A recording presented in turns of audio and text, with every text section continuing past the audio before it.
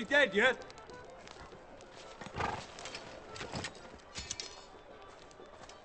Uncle Benjamin. Oh, you got bigger. Rode all day.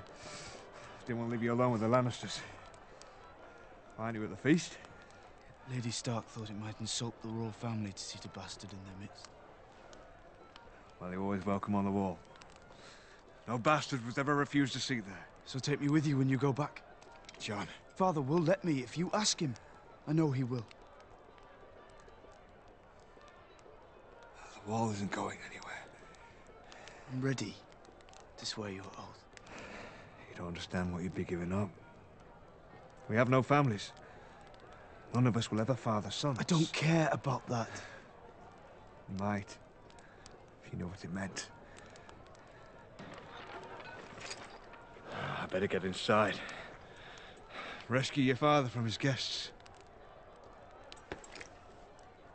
We'll talk later.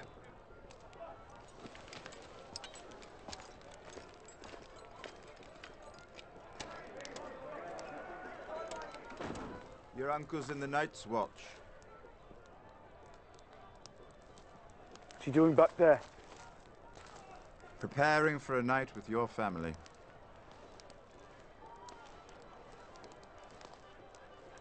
I've always wanted to see the wall.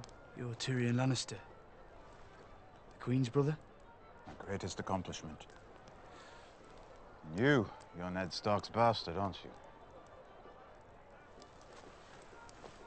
Did I offend you? Sorry. You are the bastard, though. Lord Eddard Stark is my father. And Lady Stark is not your mother, making you the bastard.